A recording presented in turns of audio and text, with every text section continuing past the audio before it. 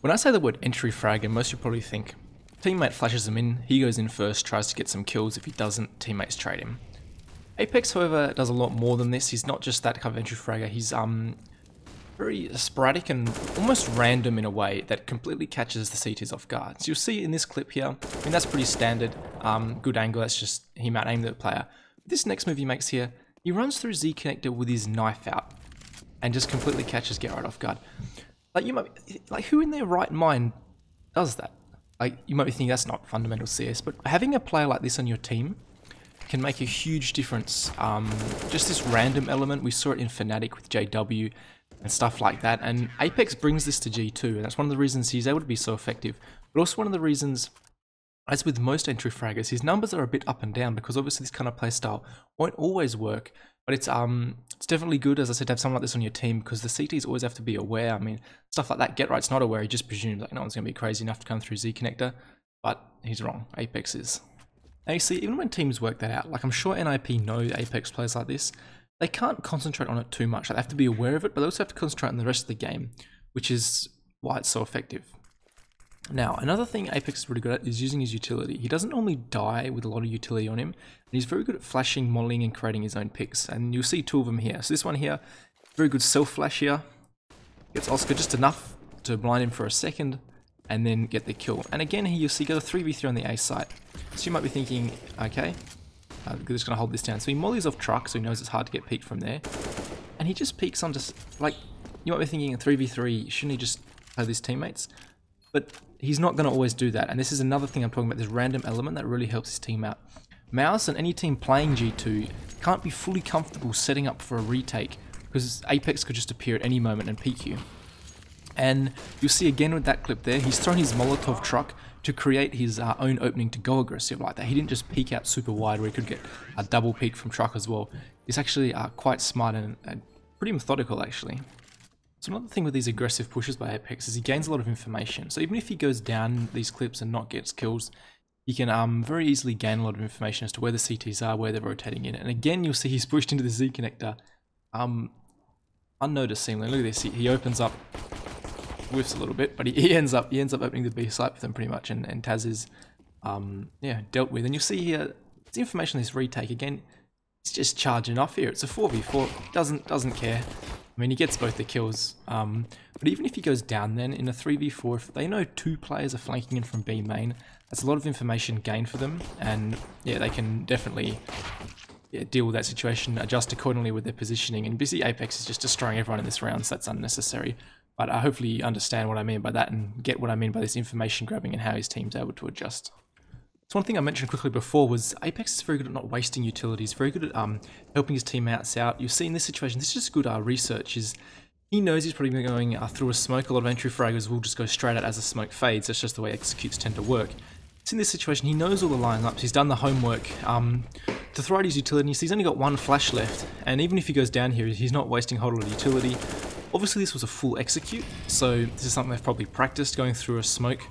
But as I said, often the entry frag is going to be close to the entryway that are smoked off, and he's done his homework and he's helping his team out. Another thing apEX does is he's often actually starts off as more of a support player if they want to go middle on cash. He'll be the one that mollies out vent, he'll be the one that flashes over over boost for his teammates to push out, and he uses utility that way. And then later in the round when he's ready to get aggressive, I like those first two clips, he wants to just push in maybe dry or something, try and create an opening.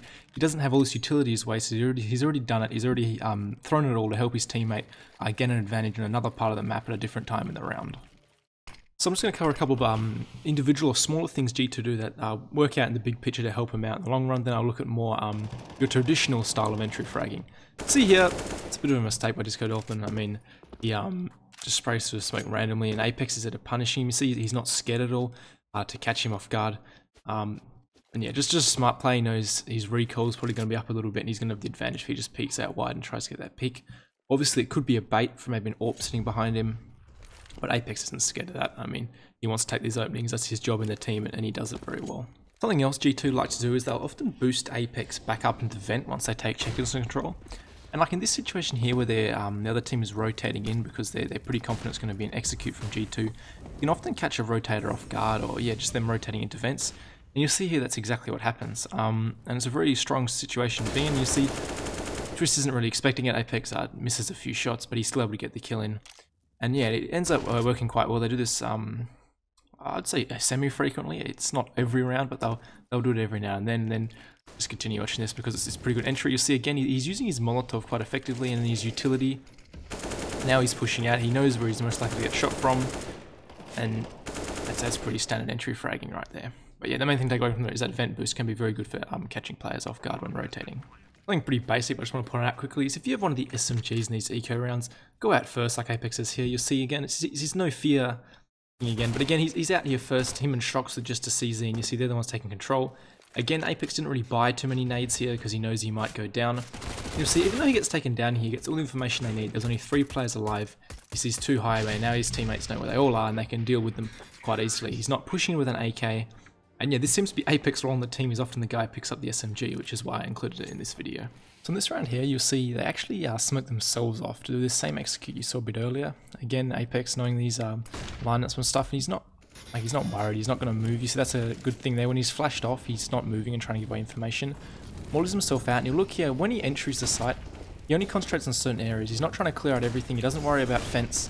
All he's worried about is boost, and then he's worried about wrapping onto site and getting control of it. And he does that quite well. Luckily, he's able to hide from the flash.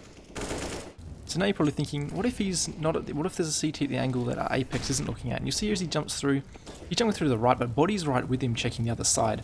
And again, apEX doesn't look at fence. He's wrapping around to site. Then his Shocks is there. They actually all get blinded up. It was actually a pretty good flash.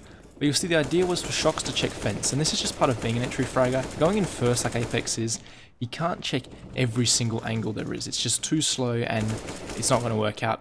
So as you say, he jumps through, he doesn't worry about forklift, Body's looking at forklift in this situation, and that's really part of these executes going onto a team like this, is he has to trust his teammates to get his back or to trade him if he does get shot in the back from forklift.